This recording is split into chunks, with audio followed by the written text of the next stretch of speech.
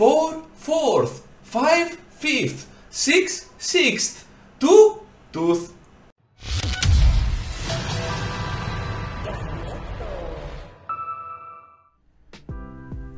Hello trainers, Neto here, and today we're diving into the meta of Holiday Cup and let's see together some really nice teams for you to use. Before we do though, be sure to leave a like, subscribe to the channel because we're having quite the subscribers on this channel and we're super close to reaching the 1100 subscribers, so thank you for that trainers. And now AwesomeXen will help us in the battles and let's see the first recommended team.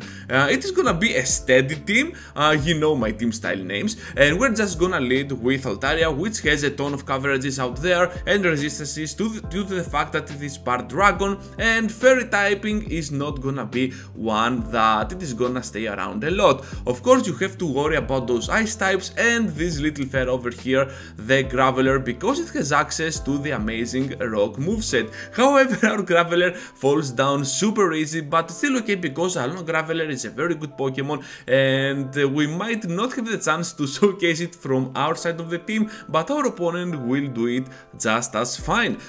So you can see that our Graveler is having access to Volt Switch, Rock Blast and Stone Edge, a really huge moveset that can go pretty hard on any opponent, and you can still get kinda gold, but you can counterattack with your Stone Edge no matter what that Pokemon is. Of course you have a pure goal like a Stunfisk and you can't do anything about that, but still Stone Edge will do a lot of damage, so that if you are in a very close match you might have the upper hand in the end with Stone Edge, who knows. So Altaria is gonna be the lead that we said, and you can see that you can go pretty well on that with that Sky attack, taking 2 shields from the opponent's Altaria, and we're just gonna have Ferrothorn at the back, which has access to Flash Cannon, not Thunder, because I recommend Flash Cannon due to the fact that Frostlass is gonna be meta, and look at that Flash Cannon, and boom, down goes the entire HP from Frostlass, and this is gonna be a Pokemon that you are gonna need a lot. So I decided to block this, and you can see that Ferrothorn really can handle not only the ice types but Alona Graveler as well, making a very nice fit for this team, protecting the Altaria pretty much good. This team also benefits from the fact that fighting types will not be around, so you can take a note on that and you can use more fragile Pokemon like Alona Graveler into the meta. So next one we're gonna showcase an ABB team. This one is gonna be led by the Stunfisk, the Unova form, because the Galarian is not gonna be allowed on this cup, and we're gonna have Frostlass and Alola Sandslash. Let's talk a bit about Frostlass. I decided to use Crunch on my Frostlass because of the fact that the Shadow Ball is not gonna be needed a lot. You can still hit hard with your Avalanche, and Pokemon like Dark types will not be around that much, so that's why Frostlass will not only get up there, but you're not gonna need that Shadow Ball for whatever reasons anyways. So let's go with the Crunch and let's debuff our opponent if that's possible, and you can still go pretty well and pretty much better, we can say, against the matchup with the Alola Marowak.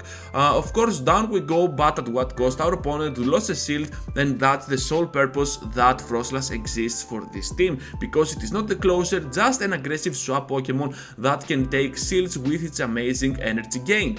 So with the shield advantage I decided to let my Unova Stunfisk right here fall, but my opponent decided to go for the Bone Club, and you can see that Stunfisk has a really nice bulk, it has a really nice neutral coverage against the meta, and you can have a very nice coverage of course against any team. So we have the Alola Sandslash as our closing Pokemon, and that is gonna be super good because it has access to the Bulldoze. This team performs really well against the rock type Pokemon, against flyers, and of course against any grass type with the backline. But you can see here that against Altaria this team is just gonna rock and roll with its ice moveset. Here comes the Sky attack, we can even tank that because Alola Sandslash is just gonna be a huge beast, especially when fire and fightings are not gonna be allowed. So next one everyone, we're gonna introduce to you the Pressure Time Style. The Pressure Team Style. I'm Doctor Who.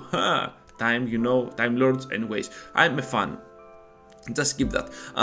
Next up we have the team style pressure. So we're gonna lead with our Talonflame, another flying type Pokemon, and this time we're just gonna go ahead and aggressive swap to our Dugong. Dugong is one of the Pokemons that are just gonna be in there for your opponent to give them trouble, because even if they bring like a pseudo fighter like this, you can still go pretty well against them with your Icy Wind. Look at that, here comes the Body Slam, and we can still pressure for another Icy Wind and most probably take a shield over here. Dugong is one Pokemon that is afraid of nothing in the current meta, and also has the ability to bait out the fighter that the opponent might have, like this Vigoroth, and still protect your Obstagoon from any other threats. Of course, on this hypothetical scenario we have the Talonflame that can just come in and just farm down with its amazing Incinerate, which can get really out of hand if your opponent misses just one in the countdown or something like that, they miscount or anything, and they're just gonna be in a tough position after 2 or 3 flame charges. So you can just go ahead, take shields over here as you can see, and then farm down with your vamped up Talonflame and finish off with Brave Bird. Why not? So here comes now another one set to double shield my Talonflame, and that's one thing that you should focus on when using Talonflame. Of course, we have Obstagoon at the back, which will not get its chance to shine for this match, but you have a nice coverage for whatever else they might have at the back, and you can see here that against the Lapras you can just rip it apart with pure counters, and this team might struggle against rock type, so keep that in mind.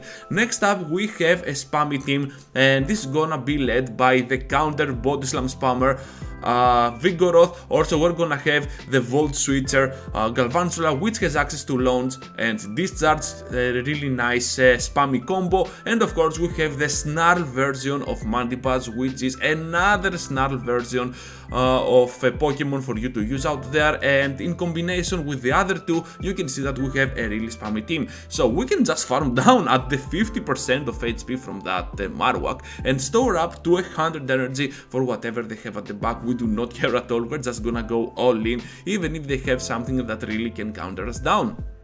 Also Vigoroth can draw some shields, which is really good for you, and you can just play around that if you have the upper hand, because then Galvantula can just go as a safe swap or a debuffer to finish off your opponent, and why not as a closer as well when you have the upper hand with your shields. So I decided to let my Vigoroth here to sack swap a move.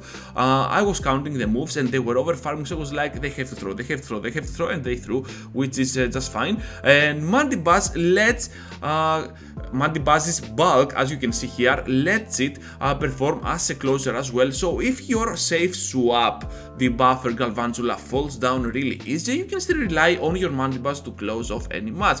So here we're just gonna fall to the Altaria, and hopefully our opponent does not have any rock type. This team may struggle against a rock type.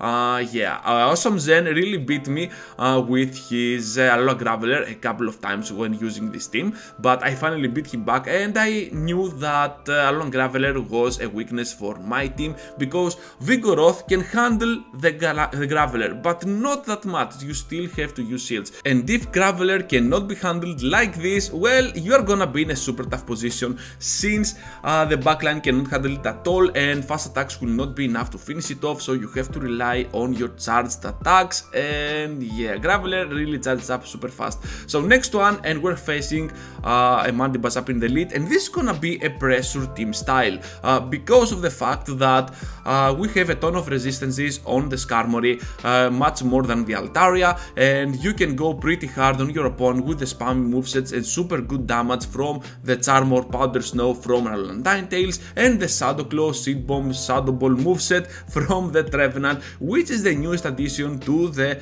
current meta of the Holiday Cup, and you're gonna see that it is gonna shake it up quite a bit. A lot of teams are gonna be built around that Pokemon, not only to protect it but also to counter it down, and you might see some really nice flyers for you out there. And you can see that this is another flying team, and one thing that I enjoy when making videos like this is that I actually find some really good counter picks for my teams and for the current meta as well. So the Dean might be a Pokemon for you to consider up in the lead, because it can take down pretty much the entire flying section.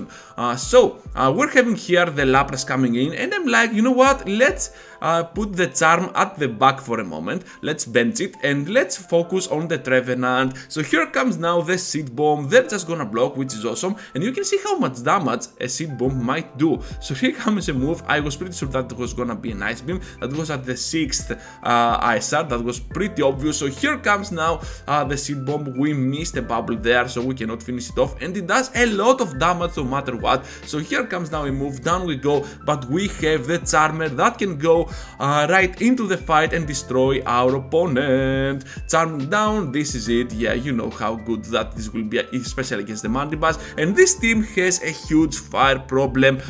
This is not gonna be good against any Talonflame, against any Typhlosion, who knows, or even Alola Marowak that has access to Fire Spin and can just obliterate this team. So that's all, trainers. What do you think? What are your thoughts?